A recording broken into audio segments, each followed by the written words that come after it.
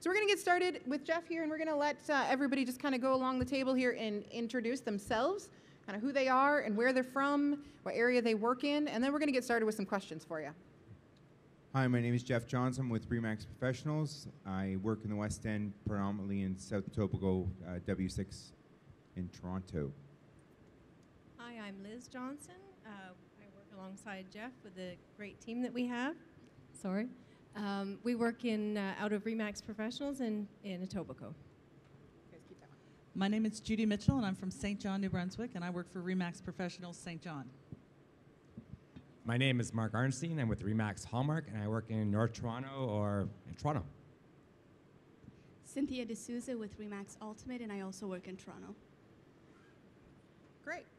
So farming and prospecting, obviously everybody's here because they want to hear some secrets of what these guys are doing in their farming areas, how they're prospecting for business. So I'm just going to throw it out there. Anybody volunteering to go first? Mark? Great.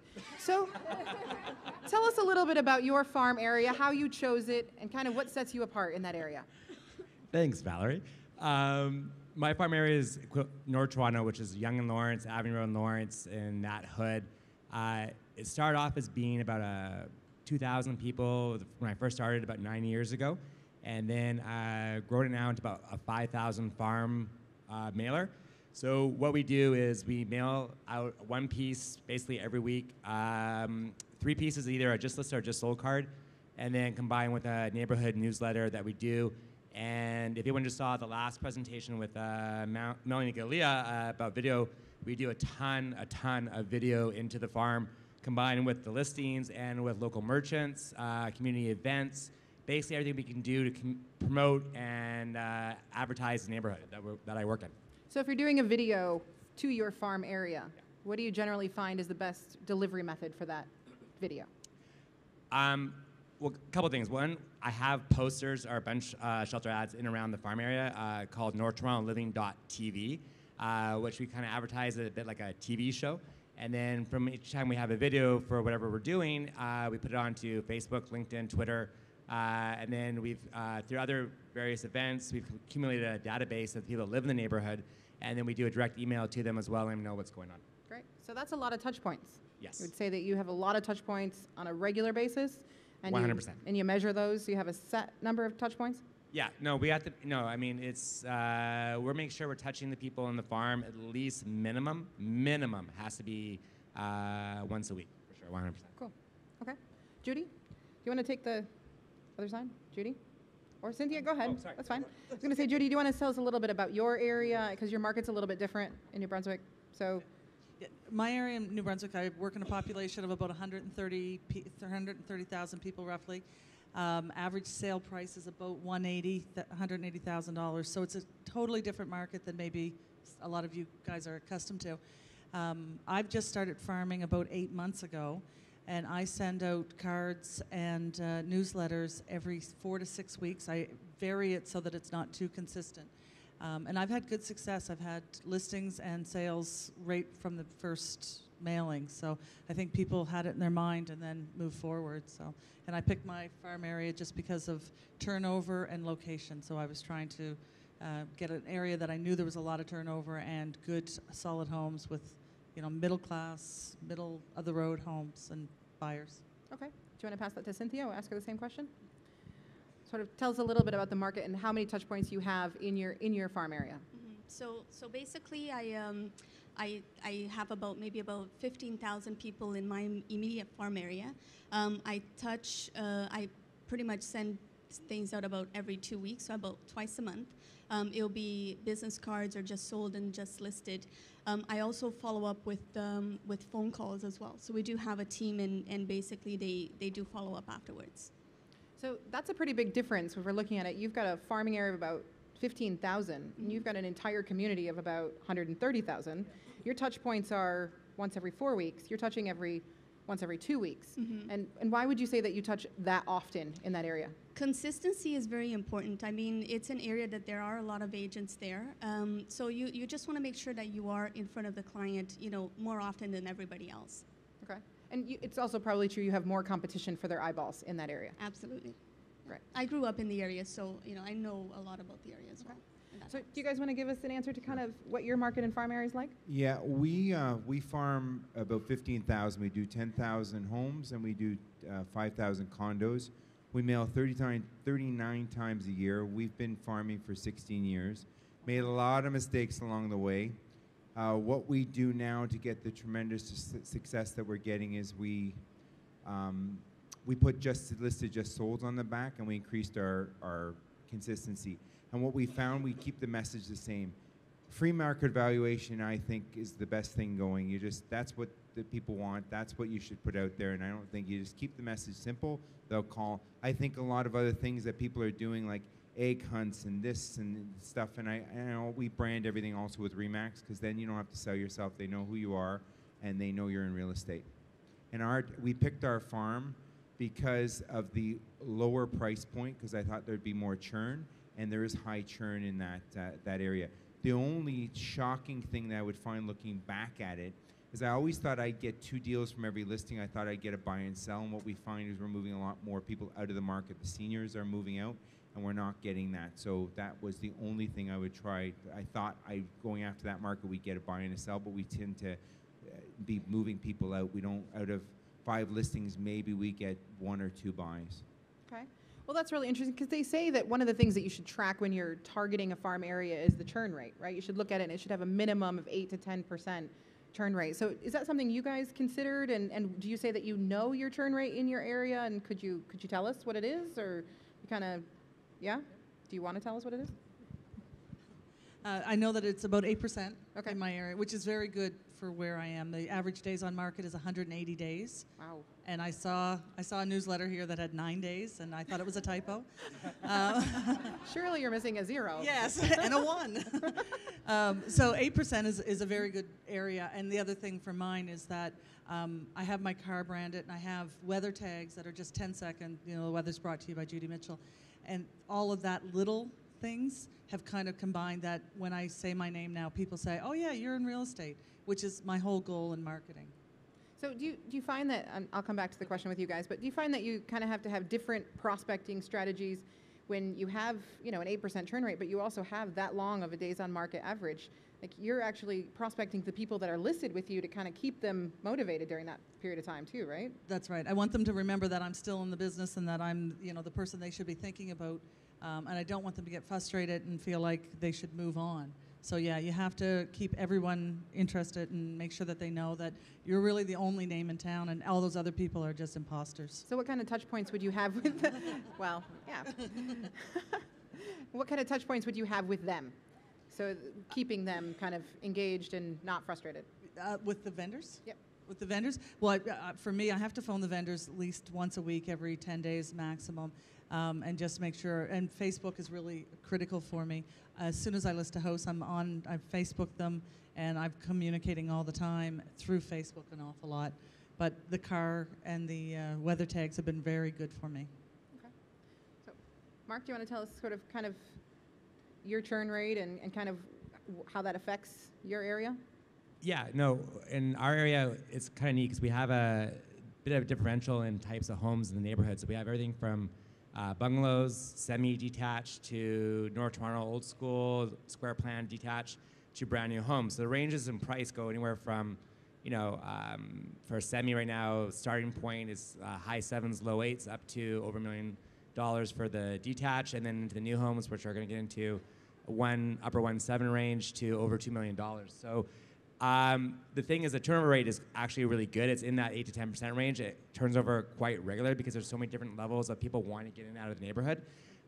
Combined with the fact that we're on the subway line, which is huge demand for tons of people that work downtown, combined with we have one of the top rated schools in the area in John Wanless, which basically people will give one of their left arms or right arms or firstborn to get into that school district, so which is a huge plus for the neighborhood. Yeah, I would say the area I do is about 8 to 10% as well. A lot of first-time home buyers buying in the area. It's in the West End, so it's a little lower in price. A lot of renovators buying in the area as well, renovating, flipping, so that makes it more consistent, so yeah. And do you actively target or prospect to renovators or investors, We do. Flippers? We do. We have a ton of people that are buying to renovate. Yeah. Okay. We And- even motivate our clients that do already own properties to actually do this as well. Oh, Where wow. if they're not buying a second home to rent, they're actually buying something small to renovate. Yeah.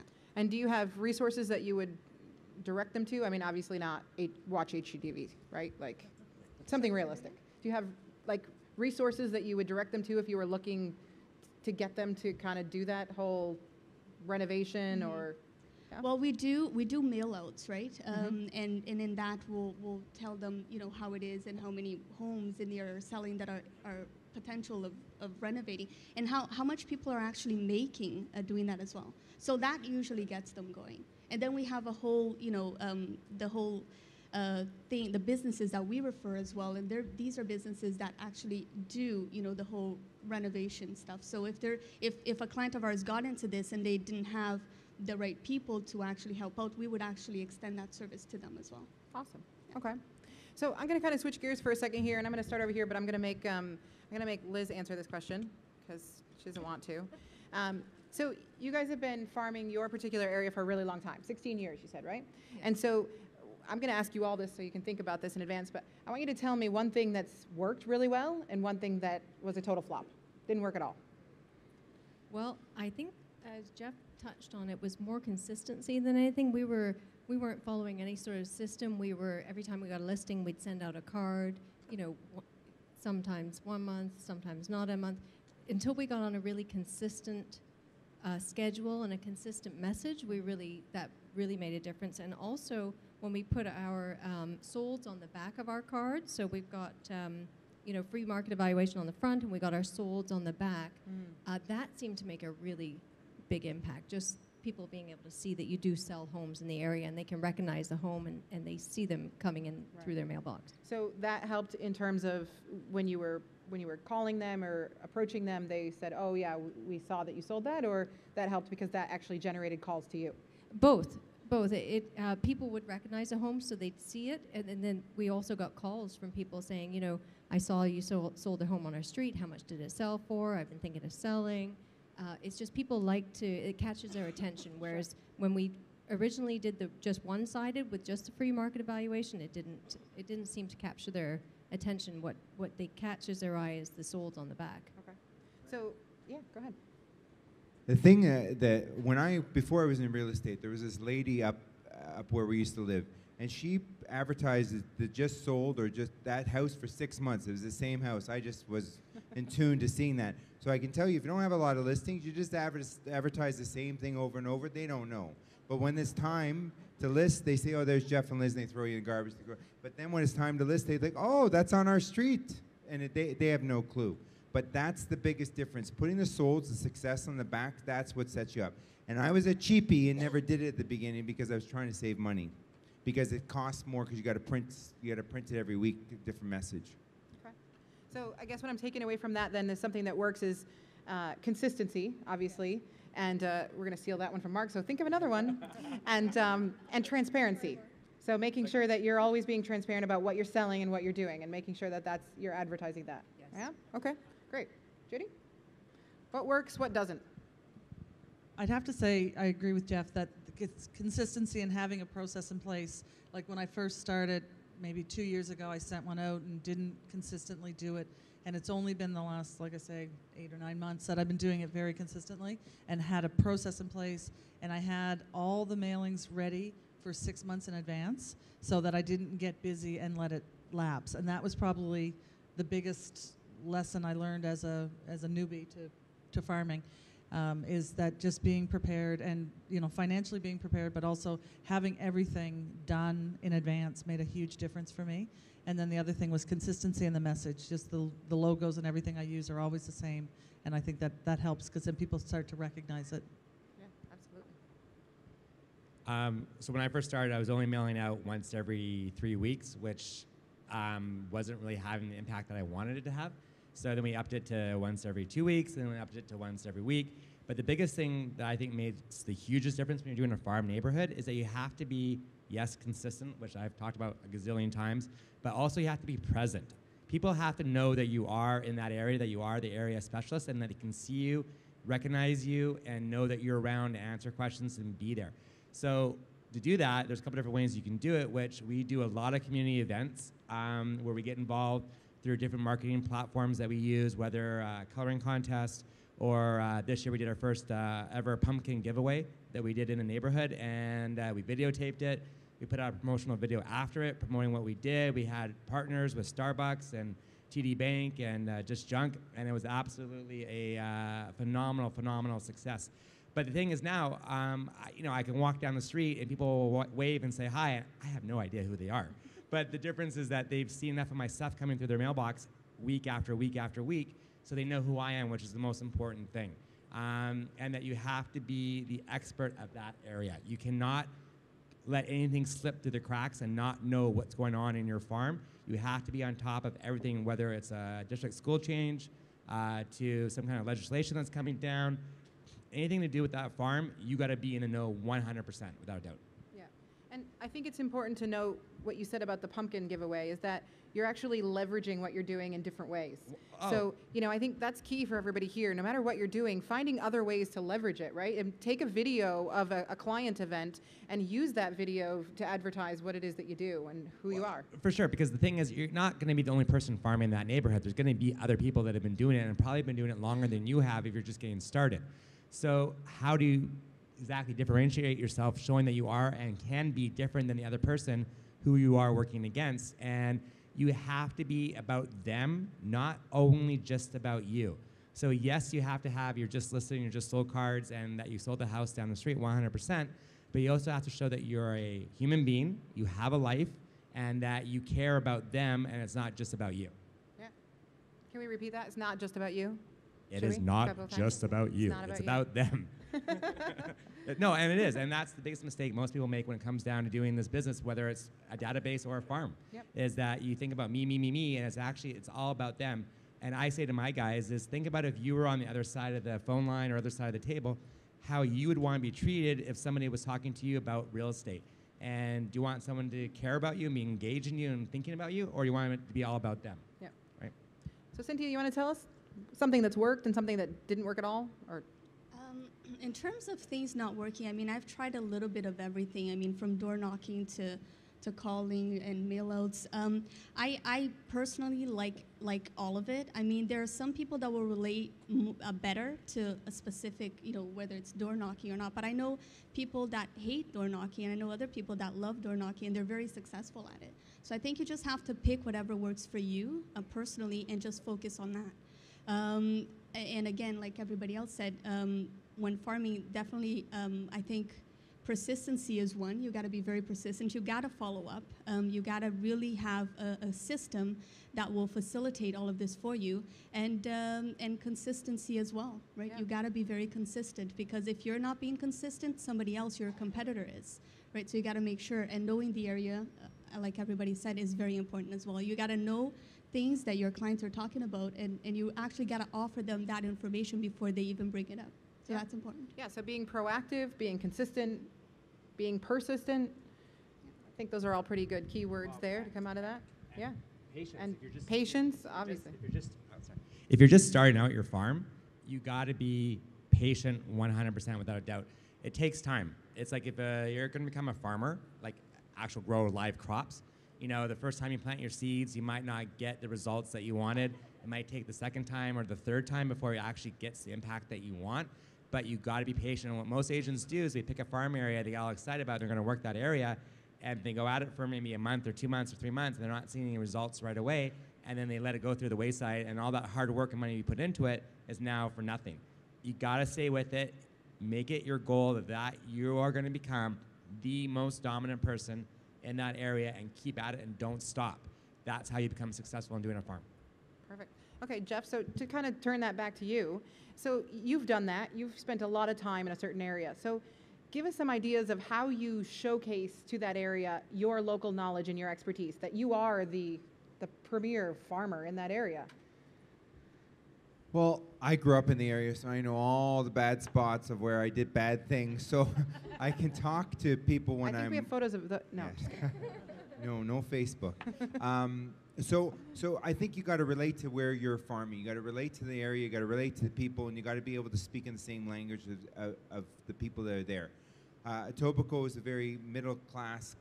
South Etobicoke is very middle class. It's very non-pretentious, which I like.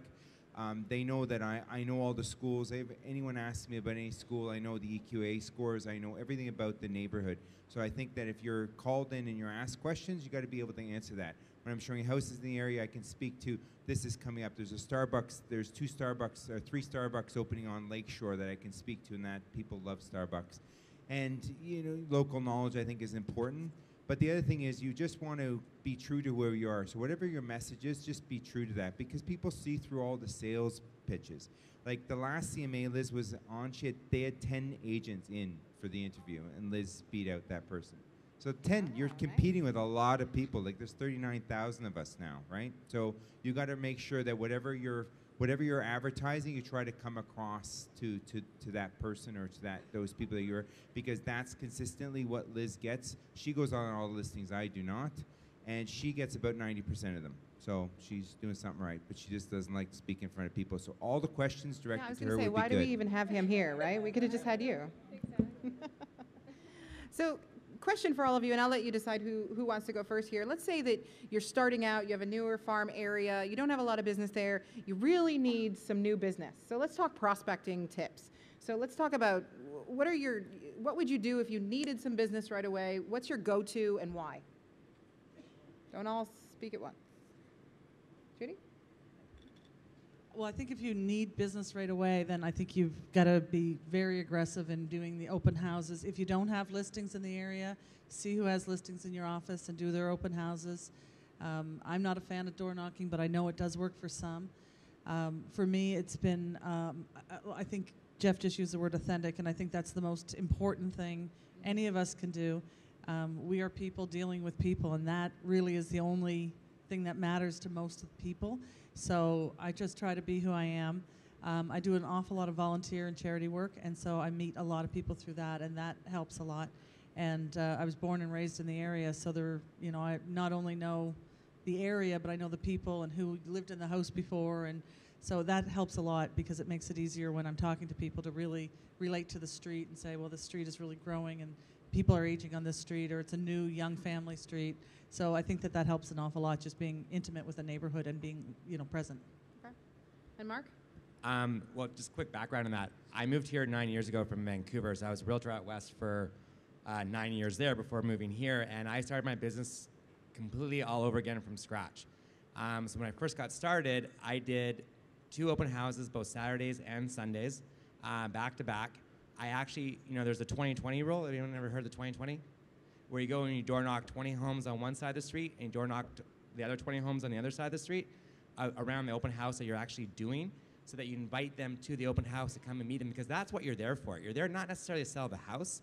You're there to meet the other people and the owners that live in the neighborhood, so you can talk to them about getting actual business from them. And you got to be out there and find the niche that works best for you. So whether it is door knocking, open housing, which I did a ton of.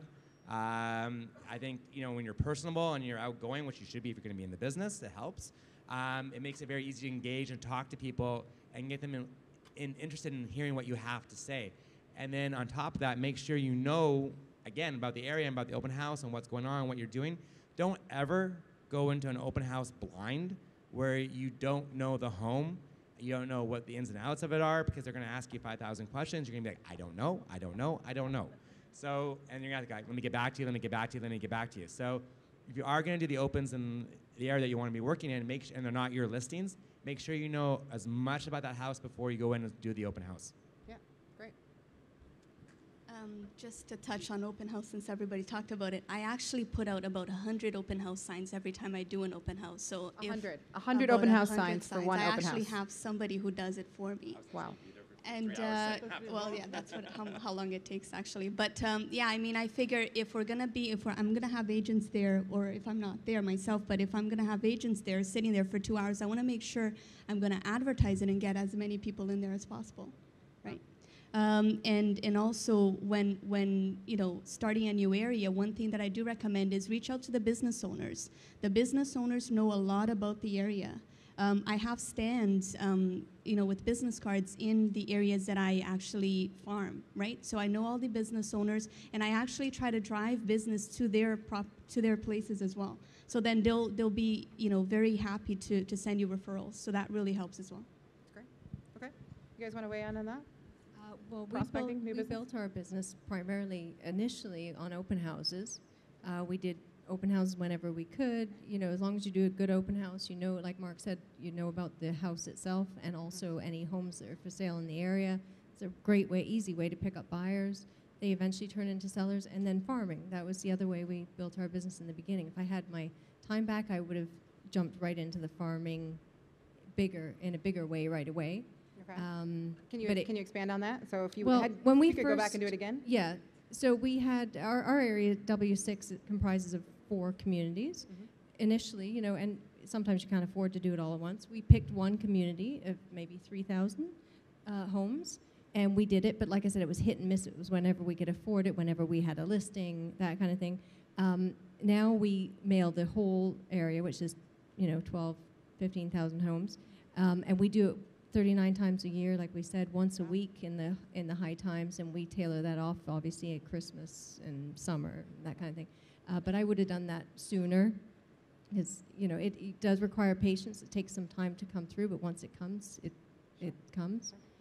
I think it's interesting that I could note that, a lot of online conversations, when you're talking about new business, a lot of people say, oh, open houses are no good. Like, you've all heard that, right? Oh, don't do an open house. But it's interesting to hear that everybody up here who's successfully farming an area, and I was working an area of quite a few homes, are all saying that open houses are a great source of business. So, I think that's...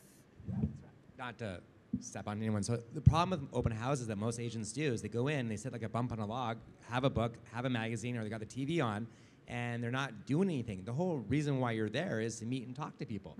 So if you're not interested in doing that, A, think about what you're doing in the business, number one. But number two, then you better be doing something else to find your business. Because if you're not willing to talk to people and be present and open, then why bother even being there? Yeah. And, I started this business when I was 25. I'm an original career from real estate. And if it wasn't for open houses, I honestly can say I would not be where I am today. Yeah. Well, some of you know or some of you don't. I bought a house actually a year ago today, and I actually ended up going in randomly. We weren't even thinking of buying a house, my husband and I. We were renting. We were pretty happy. And we went into an open house in my neighborhood, really just across the street from where we were living, just randomly to see what the house was like. And I walked in, and there was a real estate agent sitting there reading a magazine. Thankfully, not a REMAX agent. That would have been awkward. And he said to me, "Oh, it's wintertime. No one's really looking to buy." I thought, really? Obviously, he didn't know who I was. I thought, okay, whatever. We actually ended up going around the corner and going into another open house, and we bought that the next day. We weren't thinking of buying, not at all. It wasn't even on our radar. And really, I think deep down, I'm a little bit of a rebel, so I think maybe I bought the house because the first guy was like, nobody's going to buy. But, that happens, right? Absolutely.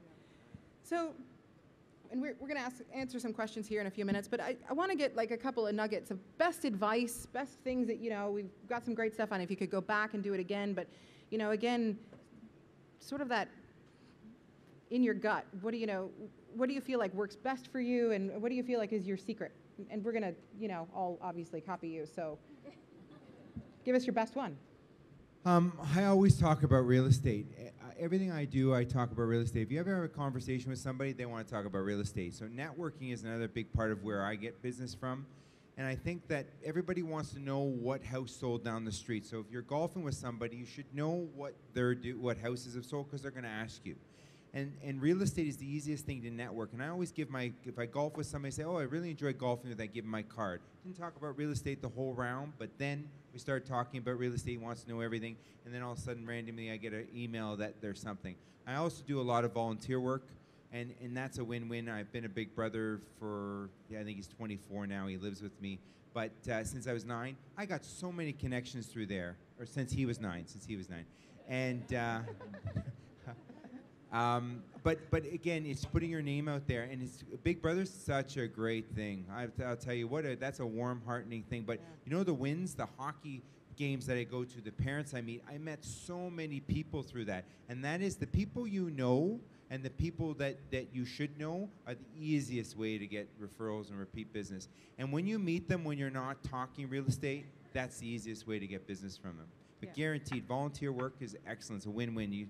Giving starts the receiving process. So I'd recommend anybody get involved with that. Yeah, and I think that's a back to basics thing, right? You can't sell a secret. So if you're not telling people what it is you do, you can't be upset when they forget and they go and they hire somebody else, right? So you've got to keep that top of mind, but obviously not in an obnoxious way. So I'm going to ask you to answer the same question because we know you're the smart one now.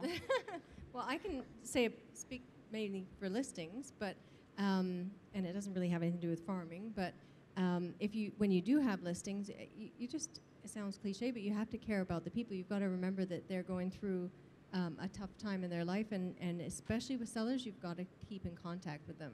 So we have a service report that goes out to them every Monday, Wednesday, Friday to all our sellers by email, and I call them as well. And that's hard to do, obviously, if you don't have an assistant. But before we had our assistant, I always made sure I at least called them twice a week. Because if they're not hearing from you, they're stressing out. Whether they're telling you or not, they are. Even if you have nothing to say to them, just call them and say, I haven't forgotten you. Absolutely. Absolutely. You guys, best tips of advice? I don't know if you can get the car picture up, but I can.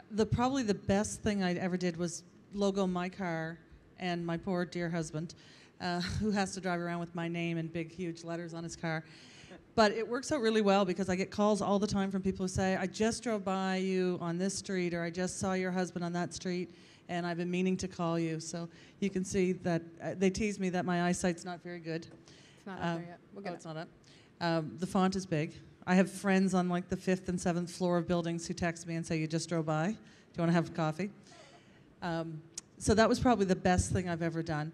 I'm also not shy about making sure people know I'm in real estate. I have it on my clothes, I have it on my jackets, and I think that people have to remember that's what I do. Even people, I went to high school with, or I've lived with, in the same community my whole life, sometimes they just forget what I do now because they haven't seen me in years. And so I think just being clear on, Judy Mitchell with REMAX, that's been very helpful because when time comes that they know somebody, then they do think of me.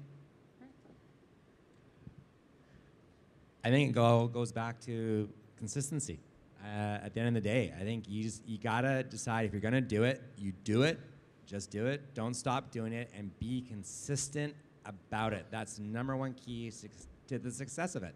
And again, get involved in community events. I coached my boys' hockey teams. Last year, I sold over $3 million of real estate just from coaching the hockey team, and in the farm on top of it, right? So there are parents who were on the team and who also live in the area as well. So if you're not involved in community stuff, and you gotta, again, what you guys said, giving starts the receiving process. You gotta give back. Otherwise, people are just not gonna get engaged with you. And that's the best advice I can give you. But be consistent, consistent, consistent. I do a lot of promotional stuff for my client and within my database as well. So I do have a lot of clients that refer me a lot of business. We do have a huge referral business within the team. So I do give a lot of stuff away. Like a couple of years ago, we gave away a car. But it could be little things like trips. I mean, I'm giving away a few trips to Brazil for the World Cup, right? That's coming up. So just that's giving... a little thing. Can I get on your Absolutely. mailing list there? Absolutely. Well, I mean, to me, it's a little thing because these, I mean, like somebody said, there's 39,000 agents right now registered. So they're doing you a favor by referring people to you, right? So the least you could do is give something back. So I do a lot of promotional stuff for my clients because at the end of the day, they're the ones that are keeping me going by referring all this business to me. So. Okay, so one last question, and then we'll open it up for questions from the audience.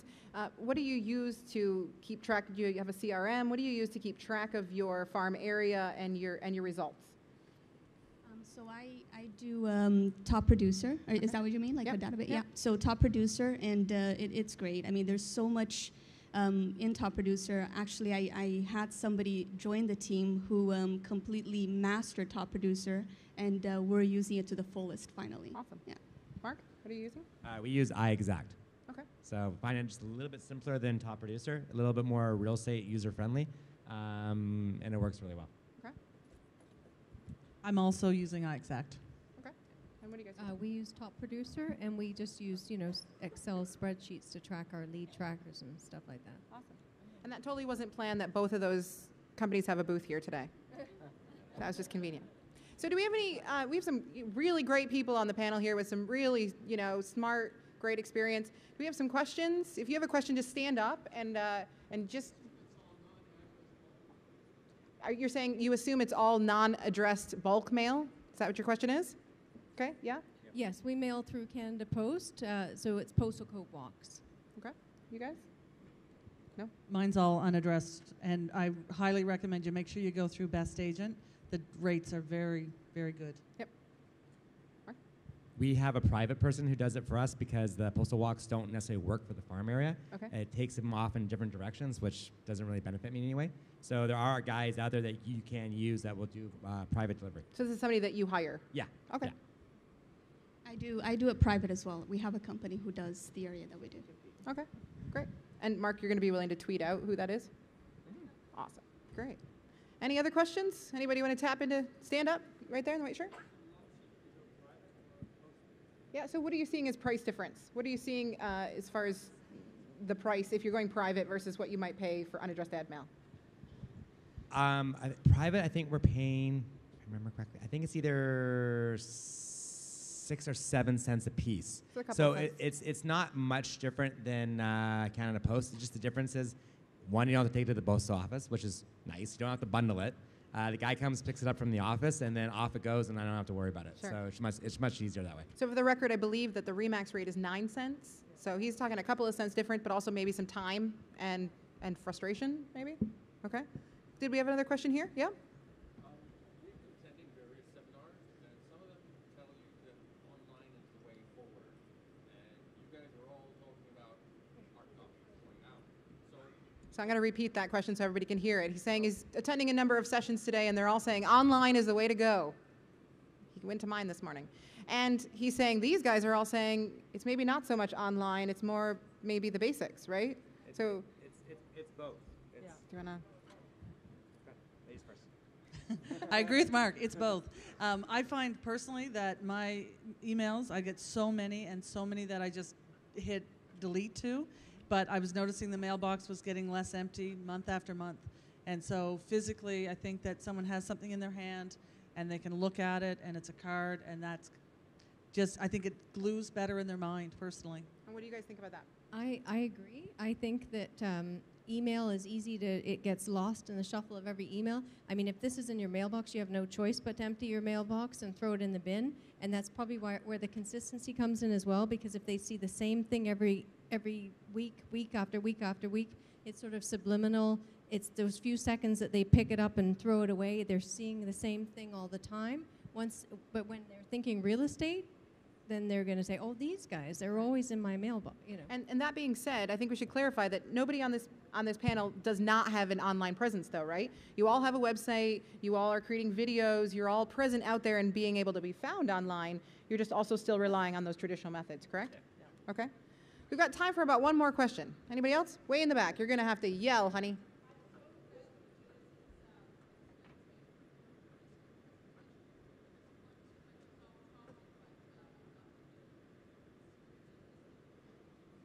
She'd love to see some more information on your listing presentation, she's saying. She's very impressed with you. Oh, sure. She thinks you're awesome. Thank you. Told you. Just give me my your card or email. Sure. And we also have, did you want to share a little information about your listing presentation? just Sure. quickly, I don't or have it with me, obviously. So I could have brought it with me. kind of the flow? Or? But I just, again, it's consistent. I could do it in my sleep, I mean, you just do the same thing over and over. So it's basically just showing as much value as I can. I bring as, when I have comparables in my listing presentation now, what I find helpful is I attach the pictures, from Treb to the back of each listing, so they can really see, how renovated it was, how it compares to theirs. Nice. So Good we idea. spend some time going through that to try to, and then I can kind of get a gauge on, price fairly easily with them. And then after that, it's just all about the value, just showing them how we work, what we're going to do. We do, same thing as I'm sure everybody else, but we do, pre-home inspection, staging is very important, pictures are very important. I show them, you know, poor pictures versus professional pictures and how that's important and how people are online, you know, deciding to see their property based on the pictures, really. You know, we have a moving van that we have just recently purchased for our clients, so I tell them a bit about that. And just as much value as you can show, and you just have to be genuine and... Yeah. Yeah. Well, I mean, I think it comes down to a couple key words that we heard today, right? Consistency, value, authenticity, you know, persistency, patience. None of these are new things. We've all heard this before, but I think, you know, hopefully you've got a couple of ways here that you found that these are being applied. I'd love to take your question. We've got 2 minutes. Farming. Oh, it's a really good question. I think there's probably no good simple answer for that. The question was, when you're farming, what's the minimum time required for it to work? I think it's going to, I'll answer for all of you guys on this, and unless you want to, Jeff. I guarantee you it's a minimum of 12 months, minimum. And I think it's 24 months, and that's if you're doing it a lot, because I've done every which way to try to once a month, once every other week. I've done it all, 39 times a year for 24 months. If you've got a high turn, because if you got to know your market. If you're farming to somewhere that's not turning over, then you're going to not have success either way. But you have to make sure there's high turn, and it's 24 months. I think is your key. Great. Okay. I'm sorry I have to cut you off, but I'm sure they'll stick around and answer questions afterwards. Just wanted to mention up on the screen we have their Twitter handles if you'd like to reach out to any of these folks. I just really like you to give them a warm round of applause and thank you for sharing their time today. Thank you guys very much. All right.